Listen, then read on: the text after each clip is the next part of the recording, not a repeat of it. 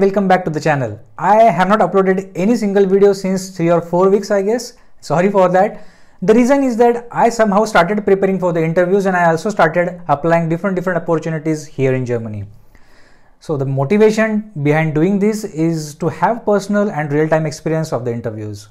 I wanted to know how the format of the interview looks like in 2021, what are the frequently asked questions, and I wanted to gather all those experiences so that I can share this data with you. Because the thing is, I know I can talk to many of my friends, I can ask them about their interview experiences, how was the interview, how many rounds, what are the latest trends in the market, etc. But when I personally experience those things, I feel more confident and genuine to share this experience. During last couple of weeks, I applied for 5 to 6 opportunities. I mainly use LinkedIn and Glassdoor. One thing that I noticed, companies these days started giving remote roles, and most of the opportunities offer either full remote or partial remote, like home office option for a couple of days.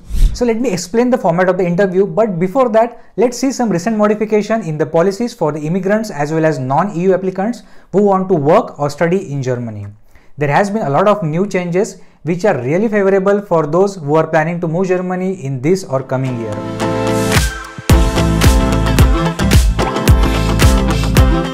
So let me explain you those new policies.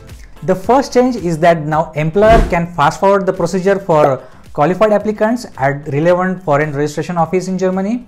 So this move has been introduced to shorten the duration of the administrative procedure for the issuing of visa. The second important change, now the Federal Employment Agency in Germany will now no longer check whether a specific job can be filled by an applicant from Germany or Europe.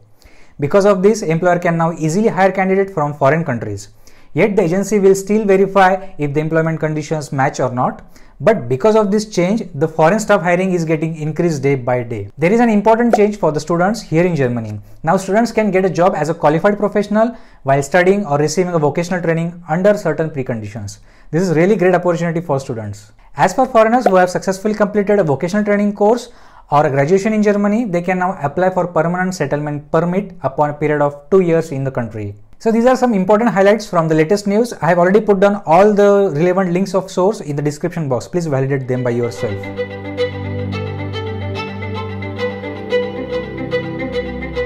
And now I will talk about my interview experience as a software engineer. So the first step that I took, I started looking for a job opportunities and I shortlisted 4 to 5 job postings. Then I researched about the company, I studied the job description, I understood what kind of skills they are looking for. The next step that I took, obviously I updated my resume with new learnings and new skill set. I modified the format a little bit. I also highlighted my skills as per the roles that I was targeting. Along with this, I brushed up my skills and I started reading some theory as well. So the general format of the interview is like they will shortlist the applicants first, and the first call will always be a get to know call. Basically, this call is nothing but a discussion with HR where HR will ask about you, your past experience, your current role, and etc. The key is to have a decent introduction already prepared beforehand. If you are applying for the senior or lead role, obviously you are expected to talk more about your contribution to the current company, your ownership, and all those things which strongly highlight your expertise as well as seniority. Make sure to keep it crisp, short, and contentful. Your introduction is your first impression, so keep it precise. HR might ask you more about your current role, your past experience. Please be prepared and have reasons in mind for the questions like, why are you switching your current job? I usually try to make combination of genuineness and some diplomacy. I hope you get that. The next round is usually going to be an assignment or live coding round. I would really recommend you to practice a couple of weeks before even you start your job hunt.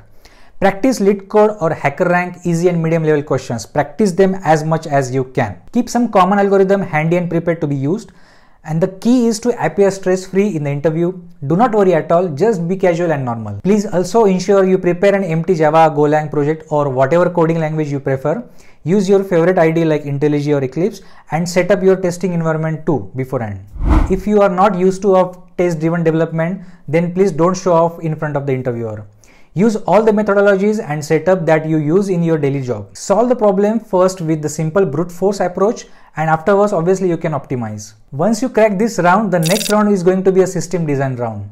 These days, system design rounds are like mandatory rounds for software engineer. I really love system designs. In fact, I am planning to create videos for system design questions. If you are interested, then please let me know in the comment box. Based on your interest, I will create those videos. So system design rounds are meant for evaluating your ability. So your ability of defining architecture, product design, modules, interfaces, database design, etc. The key is first understand the goal and gather all requirements. Then think of the solution. Write down your understanding, your possible solution, think loudly, start from the core and move outward slowly.